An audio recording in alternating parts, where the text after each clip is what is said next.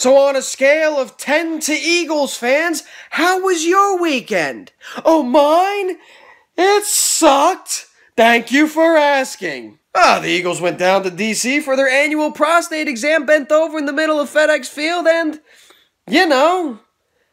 You like that? No.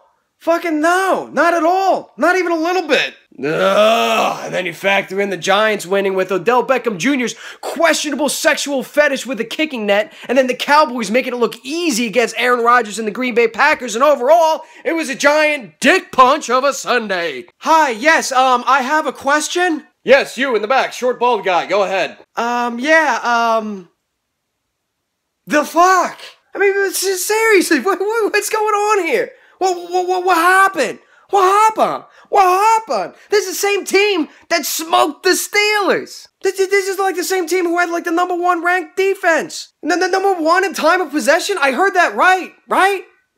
This was the same team who was thought by many to be like the team to beat in the division. And now we're like the only team getting beat in the division. What kind of Dr. Jekyll and Mr. Hyde shit is this? I mean, holy shit, this is like 3 years of Chip Kelly, like just like crammed into 5 games. Like at first we're like, oh yeah, this is gonna be awesome. And then 3 weeks later, what the fuck? And can we just get this out of the way, okay? All right, here we go. Everybody say it with me.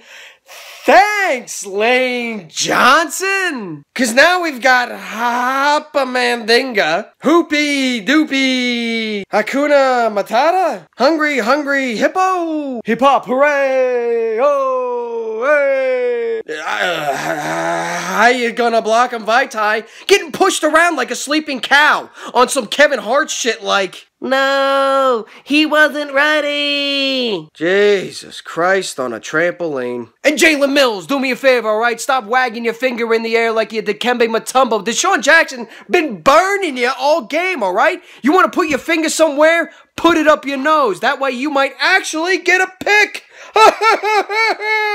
And the defense. Well, what the shit, man? Jim Schwartz, 1 week we're worried about you going off and getting another head coaching job after a couple years. The next thing, I'm having like flashbacks of Juan Castillo and Jim Washburn like deja boo. And Dougie Fresh.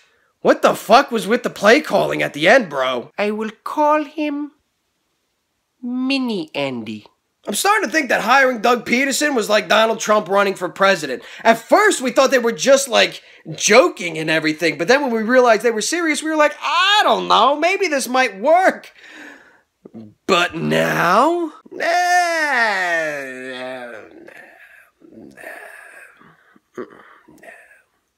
Being an Eagles fan is like being a chick. It is. Like, ladies, you all got that one friend who, despite every lousy relationship she's been in, she still, God bless her, goes into every relationship thinking it's going to be good. Like, you know what? I know last time I said that all men were pigs and I'm writing off men and I hate men. But you know what? This time it's going to be different. This time, this guy right here, he's different. He's different. We're like soulmates. Like, I look into his soul and he speaks to me. It's like we finish each other's sentences, you know? It's real this time. I know that last time I said it was real and it didn't really work out because that guy was a complete asshole. But this time it's going to be real. This time it's going to be happiness. You know what? I finally deserve happiness through all I've been through. You know what I mean? It's just like everything I've been through is now just leading me up to this point and this guy right here, because now we're going to get into this relationship. We're going to have some notebook shit. All right. We're going to make some babies and make a family and we're going to be happy because I deserve happiness in my life. And I know the last time I said it was different and it was just the same bullshit, but this time it's going to be different. This time it's real and it's magical and it's special. And then 3 weeks later, it's just, why does this keep happening? Men are such assholes! And that's what it feels like. That's what it feels like. And ladies, I'm sorry, because now I get it. It's just like the Eagles fan base, because every year we go into it, we fall in love. We fall in love. We're filled with excitement and hope and enthusiasm. And we're excited and anxious to see them every single week. And then at the end, they just fucking break our hearts. Oh, and wait, boys and girls, the news gets better, because guess who rolls into Lincoln Financial Field next week? Oh yeah, good old Sammy Sleeves and the undefeated Minnesota Vikings. Oh, Kenny. Well, hi, guys. Remember me? It's your good old buddy, Sam Bradford. Boy, oh boy, things sure are swell out there in Minnesota. How have you all been? Well, what?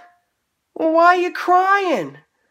Oh, gee whiz, I sure do feel awful. Here, use some of my sleeves to dry your eyes. Oh, boy, this is just gonna be fucking... Listen, Eagles fans, the last 5 games have been like an emotional roller coaster, all right? We've been up here, we've been down here. And the truth lies somewhere in the middle, all right? I don't know where, but it's somewhere in the middle, and we have the next 11 games to figure it the fuck out. And look, we should have known better than to think that the Eagles were as good as they looked against the Steelers, but there was no way they were as bad as they looked against the Redskins. Can't be. They can't be. Can't be. Can't be. Right? Right? Anybody? Right? Right?